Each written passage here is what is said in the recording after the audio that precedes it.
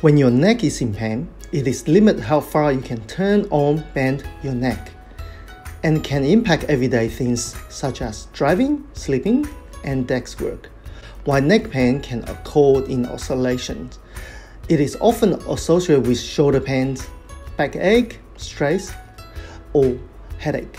If you are experiencing neck pain, when you first visit, the question we ask and the test we perform attempt to clarify exactly where your pain is coming from. To answer the question, which tissue are signaling the pain?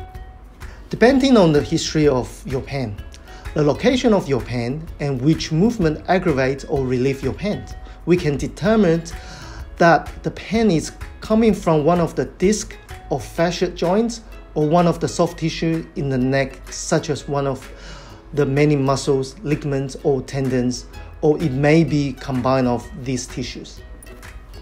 Having a clear understanding of which tissue the pain is coming from allow us to determine the best management plan, or if necessary, decide if other tests are required, such as an X-ray or MRI.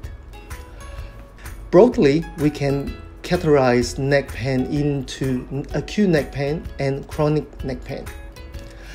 Acute neck pain is often the result of trauma, such as might occur if you were in a car accident or sport injury. With acute neck pains, our first priority is to protect your painful and damaged tissue from further damage, and take steps to encourage the tissue to heal. Encouraging blood and energy flow to the damaged tissue while protecting it from further damage can speed recovery and reduce pain. The most common chronic neck pains we see in results of fatigue muscle and muscle imbalance, often caused by poor posture after spending many hours looking at your mobile phone, tablets, computer screen, or TV.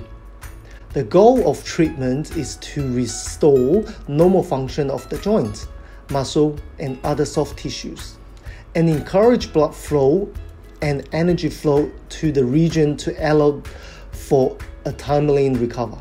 Chinese medicine have available to its range of techniques to achieve this goal, each with its own history and traditions dating back thousands of years.